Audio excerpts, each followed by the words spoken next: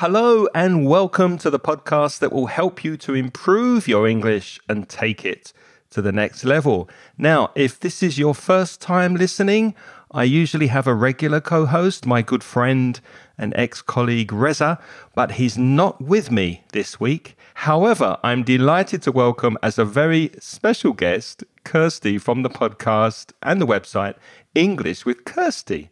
Welcome to Aprender Inglés with Kirsty and Craig.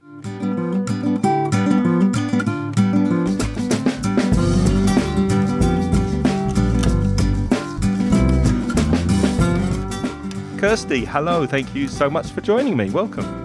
Hi, thank you. It's great to be here on your podcast.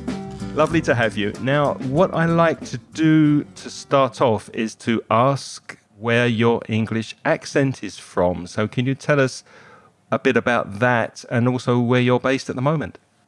Okay, well, my English accent is from a number of places because I've moved around the country. I was born in London and then I moved to Hampshire in the south of England, and then I lived in Yorkshire for a while in the north, and now I'm back in the south of England again. So it's basically a Southern English accent. I was born in London, but I don't speak like somebody who necessarily was born in London when you listen to the rest of my family. So yeah, it's just a standard English accent. And now I'm based to the west of London, about an hour to the west of London in Hampshire again.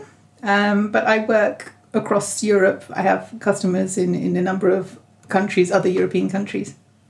And as far as I know, you speak several languages. Obviously English, we can hear that, but German, Romanian, is it Turkish as well? How many languages do you speak? Yeah, I've started a number. My first one was French, and unfortunately I've forgotten all my French. I had French at school and German. So German, I really enjoyed that and I decided to continue with it. So German is my oldest additional language because I started it at school and I still use that now in my business. And then Romanian was something to do in the lockdown project. I still worked during the lockdown, but I had more free time and I thought it would be nice to do something useful with this free time and to learn another language. And so I started Romanian in 2021. And then recently I decided to learn European Portuguese as well. So I'm right back at the beginning. Well, not complete beginner now because I started last year, but I think it's really good I do it because I'm interested in languages and I enjoy learning them, but I also think it's really good for English teachers to be language learners too, because then you know some of the challenges and you can understand how your students feel sometimes because you're also going through that process of learning another language. Yeah, I really admire that. It's just that I'm such a bad student, even with Spanish. And I struggle with the verb tenses. I struggle with fluency, which is also something you might be able to help the listeners with.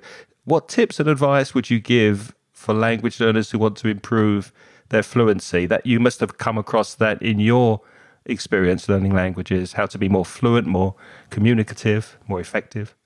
Yeah, I think it's a big struggle and something with learning languages at the beginning. You have the most challenges with this because once you've progressed to a higher level, then you can express yourself more, you know more words, it's easier to work on your fluency. But at the beginning, it's quite hard. And I think many of us, there's like a scale between accuracy and fluency. So accuracy is whether you get everything right, and fluency is how much you're able to communicate and how easily that comes across, how well you can get your ideas across. And most of us tend to go towards one end of this scale. So for me, I focus too much on the accuracy. I want everything to be perfect and all my verb tenses to be correct and all my adjectives to be beautiful. And so that can really impact on your fluency sometimes because you don't say anything until it's right. I remember at school, one of my German teachers said, Kirsty, what you say is usually right, but you'll never progress if you don't take some risks and try some harder constructions that may be wrong, but you'll never get any further unless you start doing that. And I always remember that because she was right. So maybe a balanced approach then. Yeah, try to get into the middle. Yeah. Try to take some risks sometimes because generally people will understand what you're trying to say. I think for those of us who enjoy reading can help with your fluency because it gives you more words in your vocabulary bank. But not just the words, also understanding how people use those words. So that's why also watching videos or listening to podcasts can help you because it's not just about learning vocabulary, it's about seeing what people do with those words and how they react in certain situations and how they put their sentences together. And that can really help with your fluency too, if you observe other people. But at some point, you're going to have to do it. So there's lots of things you can do to help you to be a better speaker or a more fluent speaker. But the only way to really do that is to practice speaking. Yeah, who would have thought that? The only way to improve is to practice. As anyone who's ever learned a musical instrument or played a game of tennis would know, you have to practice to get better. That's the same with a language, obviously, as well. Yeah, and do it in situations that are not a big deal. So if you use another language at work, don't wait till there's an important meeting with your client to practice your English. Go for a coffee with someone or make a new friend, or practice in situations where it doesn't matter if you make mistakes, because then you can grow in confidence, and then you can do those more scary things like giving a presentation or talking to clients, or trying to sell your products or whatever you're doing. Don't wait till it's something really important, because you're going to be nervous anyway. So build up some confidence in nice, relaxed settings. Yeah, that's absolutely, that makes good sense.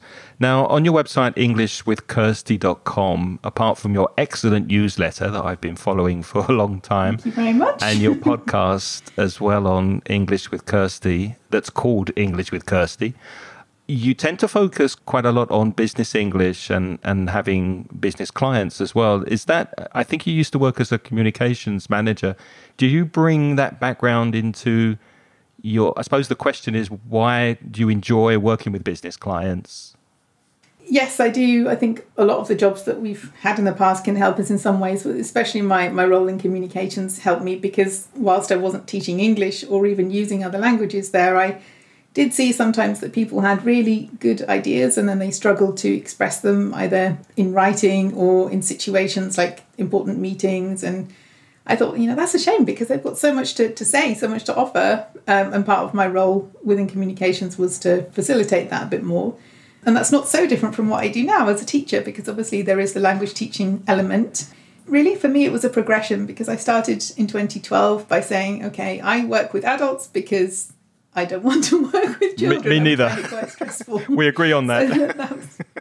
It started off with, okay, I work with adults. And I work with adults online because I don't want to... Well, most of my business doesn't come from the UK. So, I work with adults online. That makes sense. But as I carried on, I found that a lot of the people that were coming to me either wanted to use English at work and I could help them with that, or they were business owners. And that's what I'm doing a lot more of at the moment with people with small businesses who either want to sell their products or services in other countries and they're using English, not necessarily England, but because it's an international language, or they want to go to conferences, or they want to start their own podcast or videos, and they want some help with that. So I really enjoy that, because they're people who are very motivated, because they know that it's their business, it's their project, or for those who are working for companies, it's their career. So they tend to be very motivated people who want to learn and who want to be able to concentrate on the thing that they do well without worrying about the English. So if you have to give a presentation, that can be scary enough as it is, but if you can do so without worrying so much about how you'll do that in English, then your life is better for it, because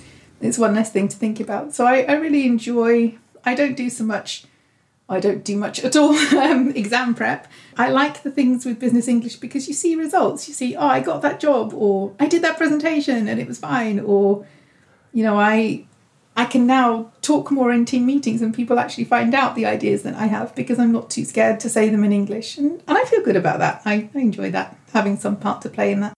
On the topic of presentations, you said sometimes everyday conversation can be more difficult than giving a planned and rehearsed presentation in front of an audience. And I heard you say, I thought, that really made me think, because many people get really scared and nervous about public speaking and giving a presentation in front of an audience. Surely it's easier to have a more kind of relaxed, small talk conversation.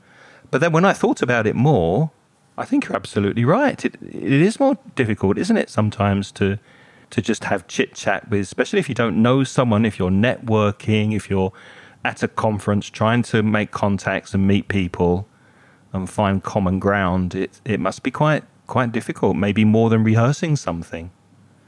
I think so. It depends how much of a spontaneous person you are anyway. Some people love spontaneity and some people like a bit more structure. But I think just having small talk with someone or going for a coffee with someone, it's not predictable. You can't plan anything. Otherwise, you sound a bit like a robot. You can have your script and you can't deviate from that script. But real life isn't like that. So, sometimes that cup of coffee is the hardest one because the conversation could go anywhere. And really, it's not about having all the vocabulary that you need for any possible situation. It's about feeling okay to ask if you didn't understand something, or to think, okay, how can I explain this in a different way, or to ask some questions so you don't have to do all the talking. It's finding strategies to make that a bit less stressful and a bit more enjoyable.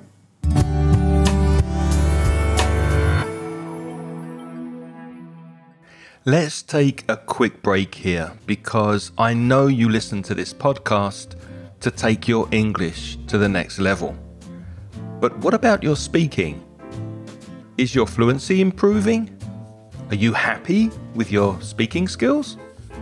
My conversation course focuses on making you a more confident and more fluent English speaker. You'll join me and a small group of motivated students, and we'll meet on Zoom and have topical discussions, role plays, debates, and presentations that will expand your vocabulary and help you express yourself effectively in English. So be proactive and take the first step towards becoming a confident and fluent English speaker. Send me an email today to craig@inglespodcast.com and I'll send you details of the next online conversation course. Thanks for listening. Now let's get back to the podcast.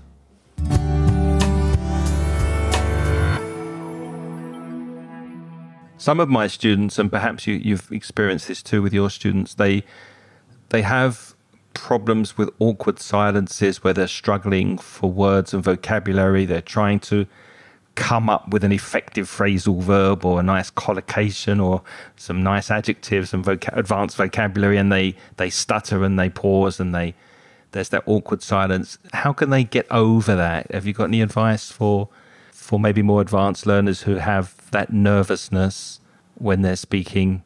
Yeah, I think the more you focus on it, you will forget the things that you already know. So, take a deep breath and just give yourself a couple of seconds, or even say, oh, I'll start that again, or I need a minute. And then don't make it a big deal because the other person probably doesn't feel as bad as you do because you're the one feeling embarrassed. So just take your time, but also don't try to have the whole sentence in your mind because that's not how we speak.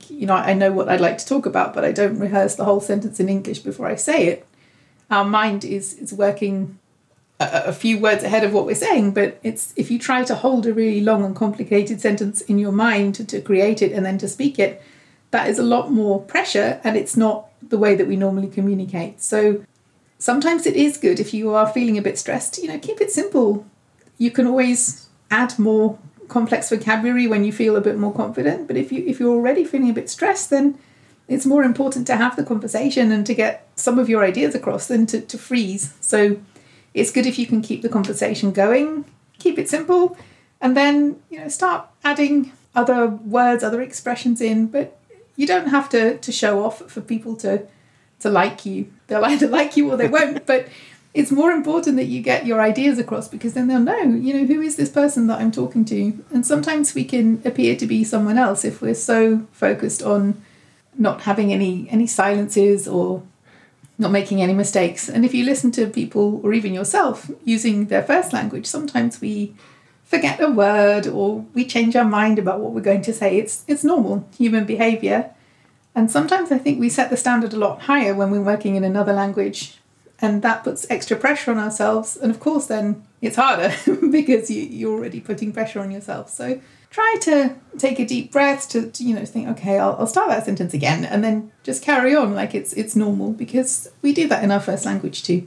Yeah, exactly. And that point you made about simplifying language is advice I give to students preparing for an exam, because sometimes they're looking for a word, they know they should use this word, they can't remember what it is. Just describe it in very simple, very easy English and keep going. It's much better to avoid that awkward silence by just simplifying your language to a basic level. And let's face it, native speakers don't have an incredibly wide, advanced vocabulary when they're having everyday conversations. It might get higher in a job interview, perhaps, or in a business meeting, a formal situation, but day to day, we don't have a very wide vocabulary when we're chatting. And it can sound a bit pretentious if you try, like you're showing off, or you're trying to say, I'm better than you because I know this word. And maybe children do that if they've learnt a new word and they think it's really cool, especially if the parents don't know what it means. But generally, we don't do this. So you don't need to do it in another language either. I know you have groups for discussion and practicing speaking. How do you deal with difficult or sensitive topics or situations in those groups? Do you have very general discussions about non-sensitive topics, or do you like to be a bit adventurous and would you talk about anything as long as it's open to discussion? I think it's important, if you're creating a group environment, that people feel safe, that people feel that if something is likely to be a focus of the session and it's something that's quite sensitive and problematic, that it's good to be able to opt into that or not. So I would say that I generally don't. I like to keep an eye on whatever I'm doing, whether it's my group on LinkedIn or my groups on Zoom. I like to be aware of what's going on, and I think if somebody says something that is inappropriate or that makes somebody else not feel comfortable, I would want to address that, because I care about the whole group. I think it's possible to have discussions around topics that may be controversial. I mean, I only work with adults. I mean, I'm open to talking about, I don't know, political questions or things like that, as long as everybody is respectful. And if they can't do that, we either have a word with the people who can't do that or change the topic. So I think there are some topics that I would stay away from if I thought that they might make people feel uncomfortable, but I think it's important to be able to have a respectful discussion within a group. But I think as a group leader, then you also have a responsibility to make sure that the discussion is managed in a good way and in a way that people feel safe to participate and also to be there. Yeah, absolutely, especially with respect to other people in the group. So people wanting to find your groups, are they accessible on englishwithkirsty.com? They are. So the groups, I have group courses, but I also have conversation groups. So they are not courses. They are an opportunity for people to come and speak, and we have a topic and I facilitate the discussion, but it's not like a speaking class. But for the one-to-one and group courses, then there are also options to have group sessions as well. And then the newest thing is my translators groups, which is it's a course for translators who spend all their time working with texts and they don't speak. So perhaps they're translating from English into another language, but they want to attend conferences and things like that, or to talk to other translators at events. And if they haven't had many opportunities to speak, then sometimes that can be a bit daunting if you don't need to speak. So this is a course especially for people in this situation, talking about things that are relevant to translators. So that's my newest project. There will be links in the show notes at inglespodcast.com. If you're interested, go and have a look at Kirsty's website. Now, the busy language learner. I have a student who's very, very busy. And if she's listening, you know who you are. What advice do you have for the busy language learner? Let's say they have a family, couple of kids, they're working full time. And let's face it, they've got more important priorities than learning English. What would you suggest they do, if anything? I mean, they shouldn't just give up on their desire to improve their English. They should find some way to incorporate it into their busy schedules. Yeah, I mean, I think we're all kind of busy in some way. I know that I'm super busy, and I also want to learn a language, especially my Portuguese, which is my newest one. How are you doing it then? It's hard. I think you have to be honest with yourself and say, okay, if I really want to do this, I do need to find some time. It may not be as much time as I'd like, but I do need to, if I'm going to make this commitment to myself, I do need to sometimes prioritize these things, otherwise it won't get done. But I think there are lots of other ways you can do it, that you can stack tasks. So I listen to podcasts when I'm cleaning the house or when I'm doing sport, so that I'm getting some input in the language when I'm doing something else. Sometimes people have journeys to work where they're on the train or driving, then you can listen to something then. If you're going to watch series or Netflix, and try and find one in English, maybe you can find some English music or find some English speaking friends, so that some of the, maybe they have some children and you could all go to the park or something, but speak English while the kids are playing. I don't know, there's lots of creative ways to make sure that it doesn't take any more time, but to do something involving English at the same time as something you were going to do anyway. Yeah. So that would be my advice. I love the idea of using what I call dead time. You're driving or you're on the train or the bus and you're maybe cleaning your flat, you're doing something, or even just standing in a queue. You could open an app and do some vocabulary work on your phone if you're waiting for a shop to open or something. Like yeah, that. exactly. 5 minutes. Using that dead time, it might only seem to be just 5 minutes, but it does mount up. It does build day after day, using that time that you're just sitting there doing nothing. And that's another point, 10 minutes, 10 minutes every day is better than trying to find an hour at the weekend because you didn't do anything all week. Exactly. Little and often is yeah, the way and to go. It's more effective for language learning, according to the studies as well. So how do you think, you must have heard and probably be using AI technology, the recent developments in tech.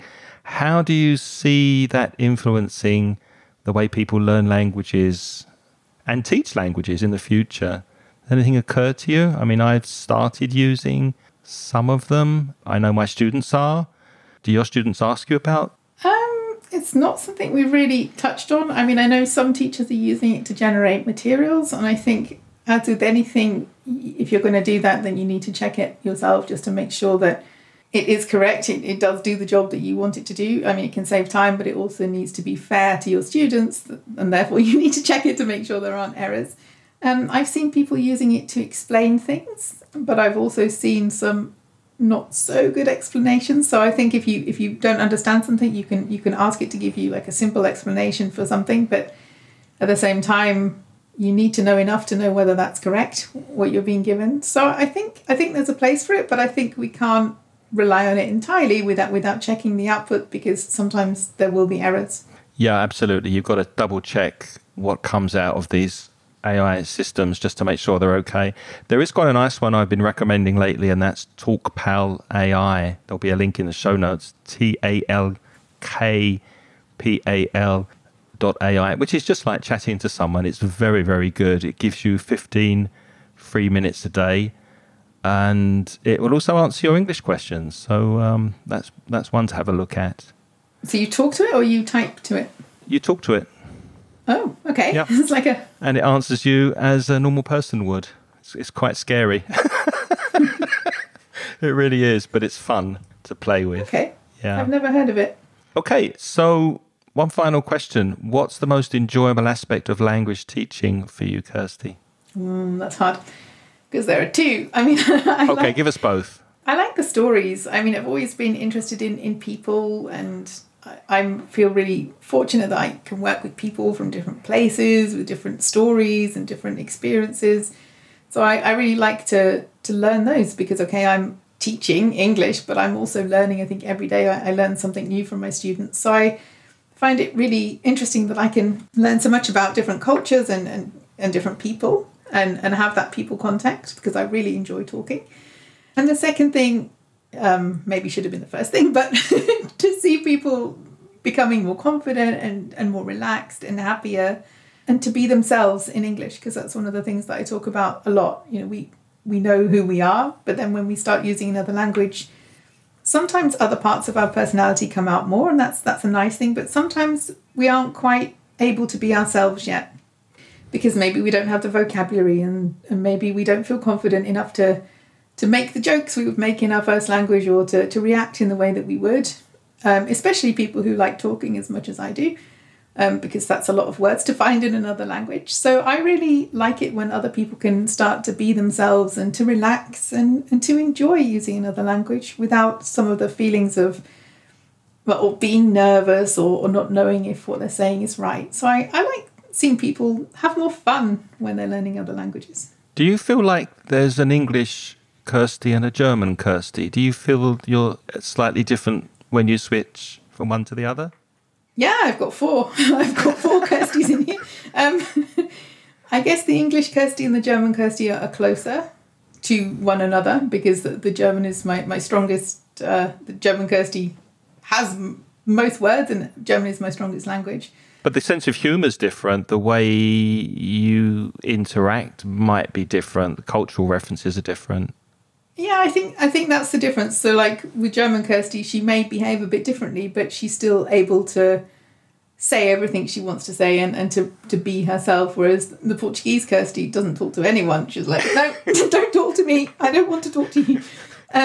Because, that's my beginner language and I don't feel that I can be myself. I'm very quiet. If my teacher asks me something, I will answer her, but it's with fewer words and look down and speak quietly, and that's not me. So if other parts of your personality come out, that's fine, but if you can't be yourself because you're not at the level that you want to be, then that's something that you can get help with, or you can do things to help yourself and hopefully bring those 2 personalities a bit closer.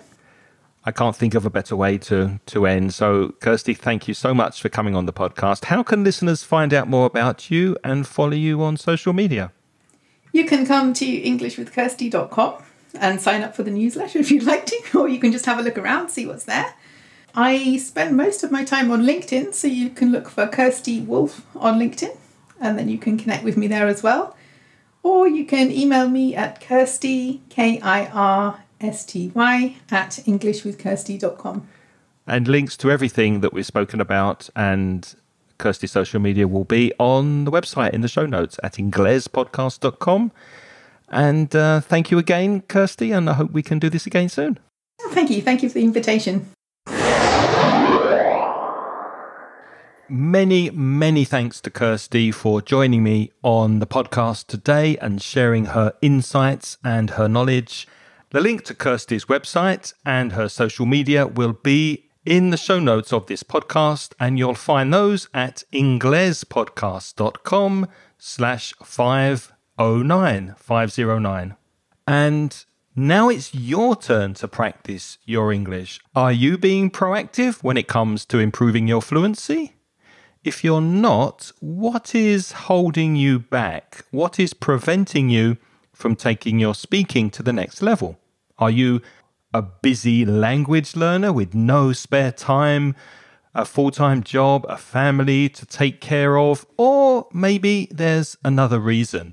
Please let us know. You can do that by sending us a voice message. Go to speakpipe.com, that's speakpipe.com/inglespodcast. Or you could send us an email with a comment or question. Emails go to me, Craig, Craig, at inglespodcast.com, or Belfast Reza. To contact Reza, that's Reza, Belfast Reza, at gmail.com. If you're a Spanish speaker and you want to study for free, why not visit the Mansion Inglés website? And to get some paid ebooks and audios for self-study, have a look at the online store at store.mansioningles.net. And before I go out the door this week, a huge thank you to all of our wonderful Patreon supporters. And you too can join our Patreon program for as little as $1.50 per month. And by doing that, you get instant access to the transcriptions of this podcast so that you can read every word that you hear. For more information, go to Patreon, that's patreon.com/inglespodcast. I don't have time to mention everybody who is supporting us on Patreon, but here are our latest supporters who have joined us this month.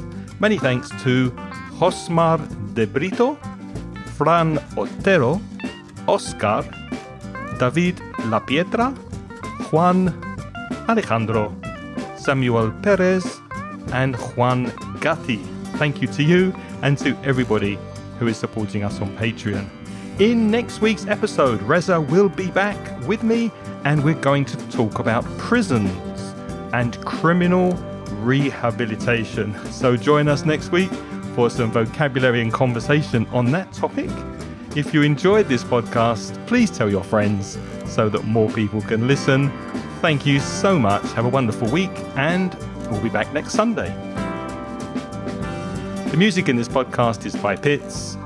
The track is called See You Later.